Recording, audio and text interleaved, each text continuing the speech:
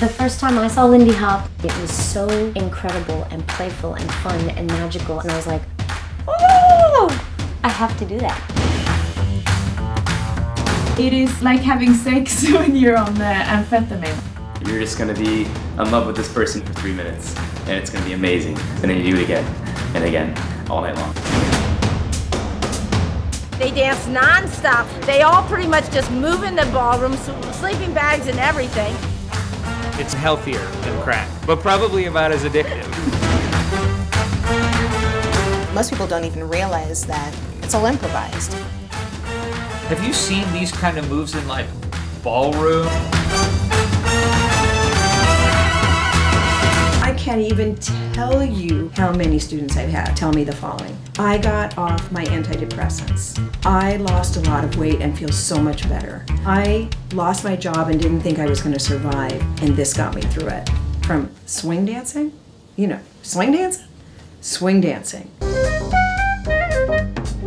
had gotten this phone call. She said, well, are you Frankie Manning, the dancer? And I said, no, I'm Frankie Manning, the postal worker. How can you listen to that music and not pat your foot? After we went out our second time through, one of the judges looked at me and she was just like, I was like, we just won it, you know. It was amazing.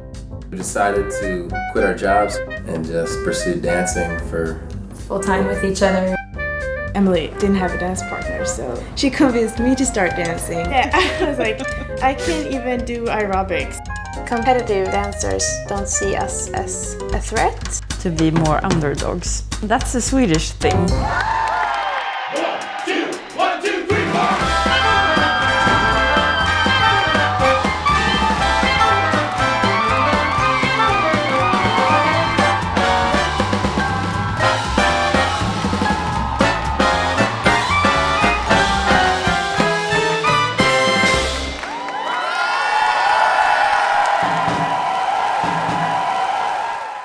Wouldn't you rather have somebody say dance with me instead of Facebook me? Exactly. I'm poking you. I'm poking you.